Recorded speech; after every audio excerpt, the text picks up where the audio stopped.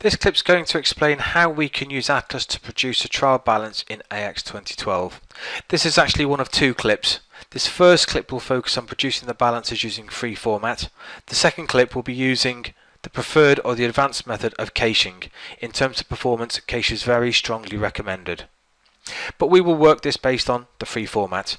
The first thing we need to do is to produce a list of our main accounts, which we do by selecting the table main accounts and then just filtering firstly on a small selection of accounts.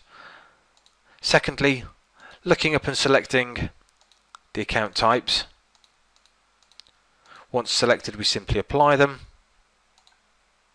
And then from the AX table relations which Atlas reads, we're going to add the chart of accounts.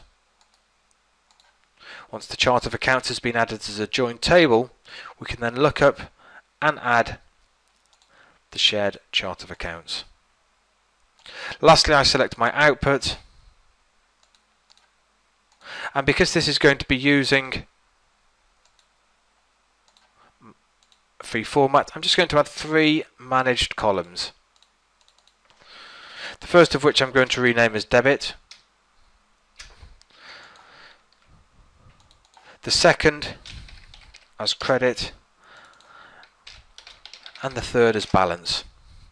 I can now insert my dynamic report, give myself a little bit of room for my free format formulae.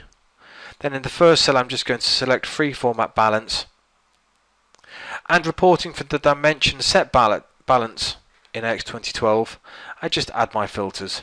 Firstly for my AX company, in this case CEU. Secondly for my date, the end of June 2007. The posting layer I'm going to look up directly from AX and add, and the posting type similarly I look up directly. 2 more fields I'd like to add. Well, firstly the main account, because I'd like to filter across all of my main accounts, and secondly, using the relations tab again, I'm just going to add my dimension tree. Now that these 2 filters have been added, again we can use these and link them directly into the Excel spreadsheet. I'm going to use my Excel knowledge to unlock the reference for the main account so I can report across all accounts, and then for my dimension tree, again I look up directly from AX, where I can select ACC and add it. Lastly, I select my output, which is going to be the debit amount. I could aggregate, but for the purpose of this report I won't. And now I just drag that column across. The only difference with this formula is going to be the output, which is now going to be the credit amount.